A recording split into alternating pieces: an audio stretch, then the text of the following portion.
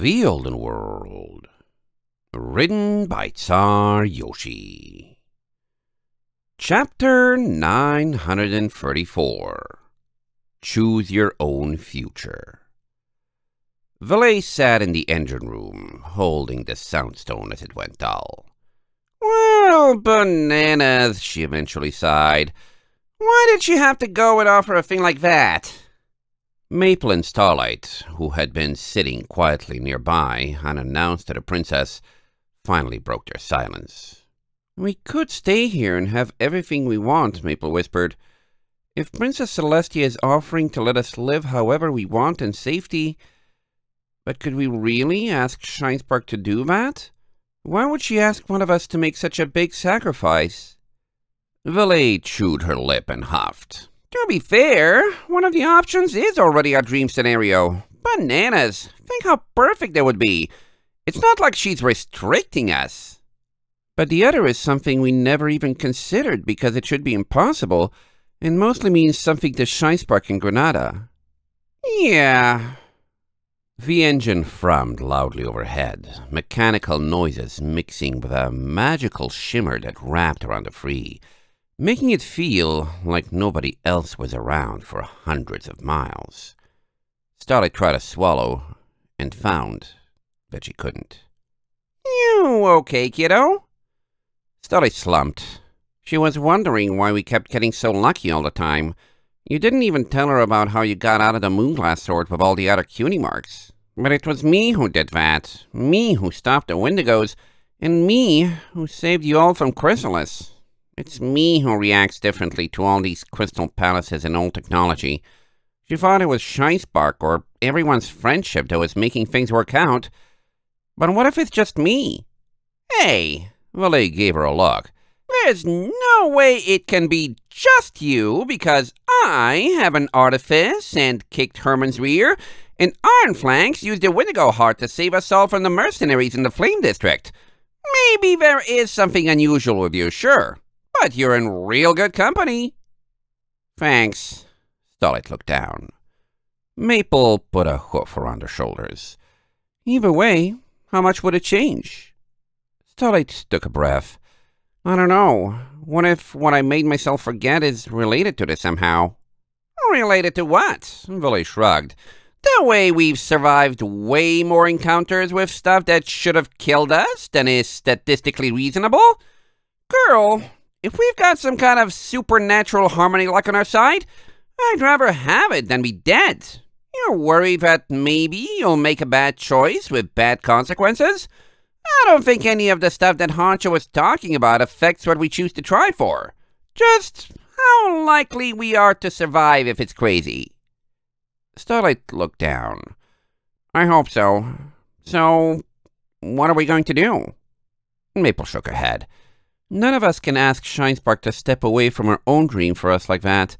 It has to be her decision. And I think Princess Celestia said she'd be around for us to talk to her a while more, so we won't be choosing immediately." "Yeah, I'm trying to figure out just how hard this is actually supposed to be." Valet scratched her head. "She's giving us more than 14 years here. Does she expect us to use all that? On the one hoof, she's immortal, so she might not have the best sense of just how long that is. On the other, she's immortal, so she might have a really good sense of it. And just because no one's done it in 1,000 years, we have a track record of doing the impossible, so does that mean we could knock it out real quick? Or just that maybe we'd stand a sliver of a chance after a decade or so?" Maple sighed.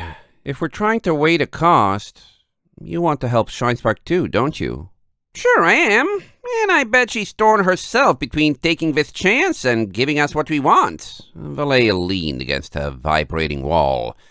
"Here's some other stuff to consider. We're a third of the way there, and assuming Yakistan keeps their word, we'll be halfway there in a few months. That's halfway to impossible in just 1 out of 15 years. But we'll also have completely exhausted half of the world and gotten in good with the other half, so it's not like we'd have a ton of frontiers to search like after Iron Ridge. Bananas, without Goshiva, Meltdown, or the Monarchy, What's even going to happen to the rich the Empire is supposed to receive? Maple nodded.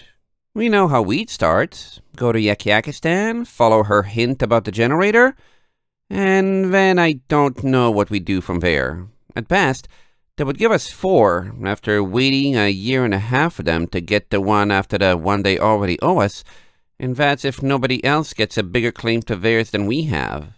Well, hey, Valet shrugged. Remember how Garshiva had that one spare squirreled away?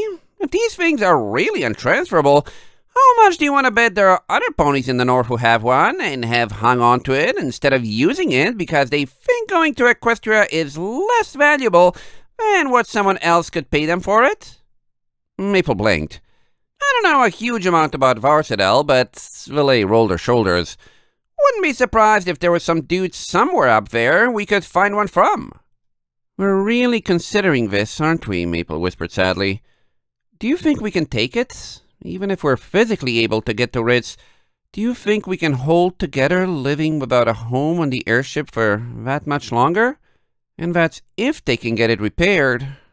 Yeah, that's the big one. Valet averted her gaze. I think, well, bananas.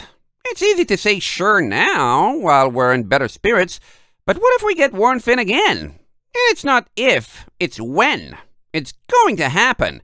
That place is rough, and even if Celestia can explain why we keep surviving, she didn't mention anything about why we were ground zero for the Wendigos and Chrysalis in the first place. Stolly huffed. We weren't the only ones there, you know. All of Iron Ridge and all of the Empire was in danger, and ponies like Sharpie and Brightcoil were there for both. They were probably wondering the same thing. But we were on the ground, though. Valet shrugged. Not even waiting from the stands? I don't know. It's just because we're ambitious, Maple murmured. All the important ponies were there, and we knew important ponies because we were trying to do big things. Yeah, maybe. Funny how a small-town girl and a runaway filly like you got mixed up with big shots like me and Sparky. Maple gave a wry smile. As I recall it, you got mixed up with us, poking your nose into random travelers' business and then hunting us down when we got lost in the tunnels? Yeah, so I did, Valet said back. Guess I just had a good feeling about you. But you aren't blameless either, being so stubborn about sticking with me even after I warned you again and again I was no good. Most ponies knew my reputation and needed no prodding to agree with me. Well, Maple sighed. Hopefully we have time to get back to the others and talk things over with everyone. I'll never be comfortable thinking about something like this on my own, because half of me just wants to take the risk and run right ahead and hope that it will pay off. Which risk? Valet raised an eyebrow. That if we go back north, it'll all be over soon? Or that if we stay here, Sparky will still be able to save her home? Maple shrank, looking down at her hooves. I don't know. Well, Giordo remarked as they split up after the meeting, going their separate ways. That certainly was unexpected. Surreal every time, Slipstream replied. Remind me how I got mixed up in this again? Giordo shrugged. Asked to take me to lunch at precisely the wrong moment. Or the right one. Slipstream stared down a hallway, legs still wobbly after the encounter. Shaken? Harshwater asked, stepping up behind him. Giordo glanced at her and nodded in greeting. It might take a moment to process. I just can't believe we keep meeting ponies like this, Slipstream managed. Sure, there are probably plenty of ponies in Equestria who see her once in their lives, but getting lucky enough for her to talk to you? Forget about it happening multiple times or her actually being interested. What am I even doing with my life? How did I get here? This can't just happen to anyone. Believe it or not, it's happening, Harshwater shrugged. Sometimes your world just gets appended for no reason like that. So, what are you thinking? North or stay here? Personally, my choice is quite clear. Giordo fiddled with the cuff on his uniform. I do enjoy travel, and I'd be happy to keep up our camaraderie while doing it. That said, I win either way, so it's hardly fair for me to weigh in. I'm not the one with the stakes. Slipstream nodded. I was just planning on going with Gerardo anyway. What about you? Harshwater glanced around as they walked down a hall, no clear destination in mind. Good question. I've half been sticking around because you needed me, half for valet, and half because I had nothing better to do.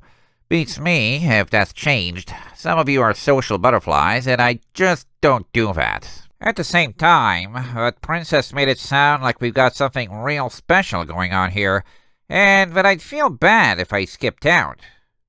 Gerardo tilted his head. You're more thinking what you'll do then, regardless of what we opt for as a party? Harshwater pouted. Don't make me sound like a flake. I'm just here because I am, and don't have the reasons I'd like to. Sounds like all of us would be fine with whatever, Gerardo remarked. Then again, the real decision does have to go to the ones whose dreams are really in question.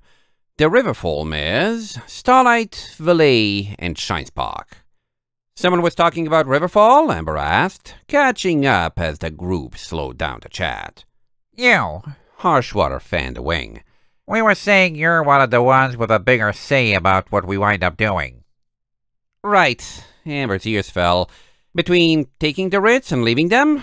Well, it's complicated. One thing I would like to do with my life is see Willow again, though.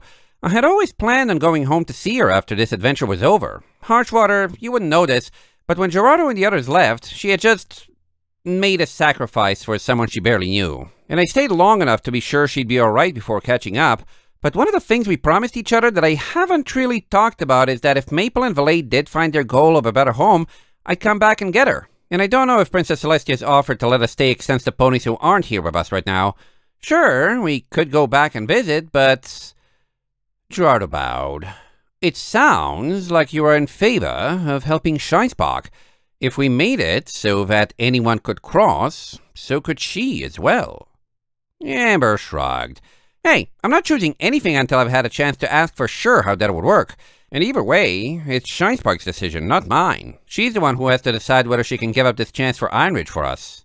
Or, Harshwater corrected, you can decide whether to give up your chance of a life in Equestria for her. It wouldn't be giving up. Amber firmly shook her head. Just postponing, and most of us in this group are pretty young. Even Felicity is only in her 30s. She complains about being old, but even if we took 15 years to get those Ritz, we would be able to live out our days here. We wouldn't just fail to find them after making it through so much before. I'm sure of it. Well, Slipstream ruffled her feathers. I'm sure Shinespark would be glad to know you support her, because she's probably wondering if she'd be condemning us to the impossible. End of chapter 934.